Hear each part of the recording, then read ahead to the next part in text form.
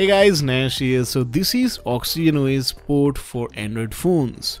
Now you can finally install Oxygen OS in non-OnePlus devices.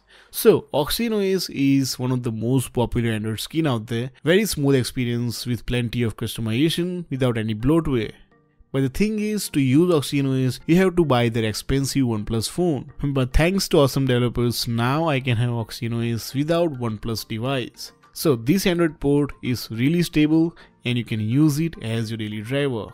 It's working so great. For a week I almost forgot I have Redmi phone. So as you can see, this port treats my phone as OnePlus 8T and Oxygen OS version is 10.3, but the spec over here are according to my phone.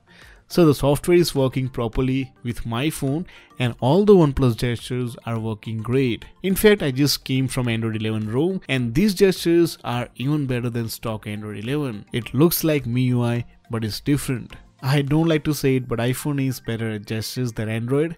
But with Oxygen OS, you have similar kind of gestures, if not better. Like when you install some custom ROMs, you feel like this is unfinished product. But this OS looks solid and you can trust for stability because this is not even Oxygen OS beta. This is Oxygen OS stable port. Personally, I feel Oxygen OS is really superior than some custom ROMs in terms of features and smoothness. Like on the home screen, you can swipe 2 fingers and you enter into hidden space. Here you can have your hidden apps like Reddit for educational purpose. It works just like Samsung Secure folder.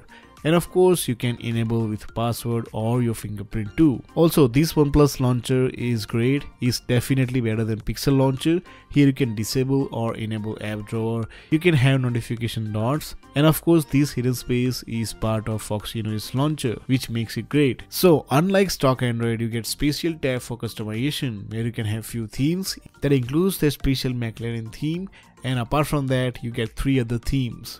You can customize your clock, you're always on display, plus you can have this horizon light, you can change button, you can change icon shape. Basically a very detailed theme engine that is given to you by OnePlus. It's impressive that OnePlus really care about their users and provide such features so they don't have to root their phone. Frankly, stock Android is becoming boring day by day. Like last week I installed Android 11 and there is nothing new there. In fact, right now companies like OnePlus and Samsung are providing better Android experience than Google. And because this is ported from stable Oxygen OS 10.3, there is no bug. It really works well. In fact, I have been using this for last 5 days and no random reboot and no F4 close so far. Everything else is working great, like Wi-Fi, fingerprint, VoLTE is working and Wi-Fi calling is working too.